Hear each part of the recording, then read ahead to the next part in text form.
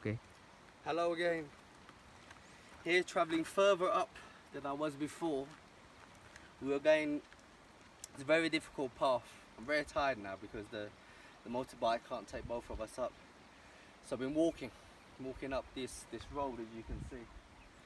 Very narrow road. Can't get cars up here. But this is where the older, more ancient tea trees are. And especially for Mr. Lau, my cousin. He specifically harvests the dragon beard tea, the most speciality of his range. This is the pathway, which is nearly up to where the ancient tea trees for the dragon beard tea are harvested. But as you can see on the way, there are some trees here as well. These have been chopped down to provide a bit of barrier along the roads. I mean, these are pretty much the norm trees to local people, but for ourselves, for the trees, for the tea, I mean, it's a speciality. Again, you know, very old tree here, talking at least a few hundred years old. Leaves, very hard to harvest.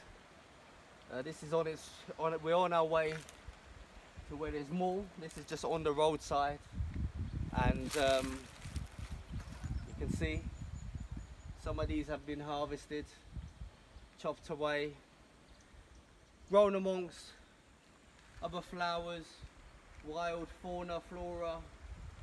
It's very natural habitat. No fertilizers, chemicals again, all 100% organic. You can see a lot of limestone in the sediment.